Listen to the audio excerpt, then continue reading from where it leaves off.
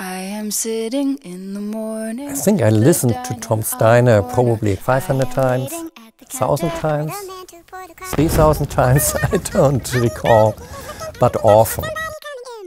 Tom Steiner was important for us in creating MP3 because it sounded so bad when we first coded it.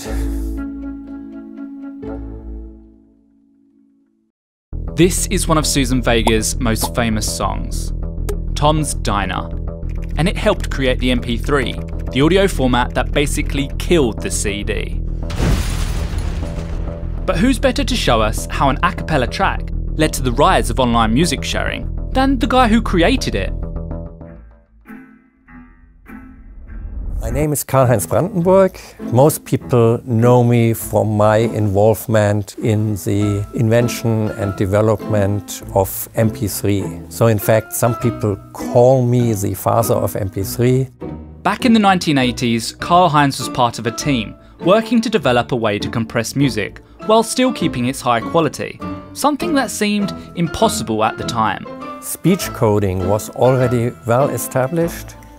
But if you tried to code music with such a speech coding algorithm, it just sounded horrible.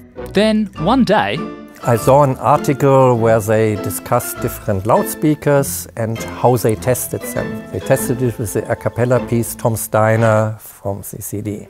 So Karl-Heinz and his team decided to use the same song to test their latest compression algorithm. But when they did, we managed to destroy Susan Vega's voice. Let's see if you notice the difference. I am sitting in the morning at the diner on the corner. I am sitting in the morning at the diner on the corner. While their algorithm had worked well for most instruments, there was one sound it hadn't solved yet: the human voice.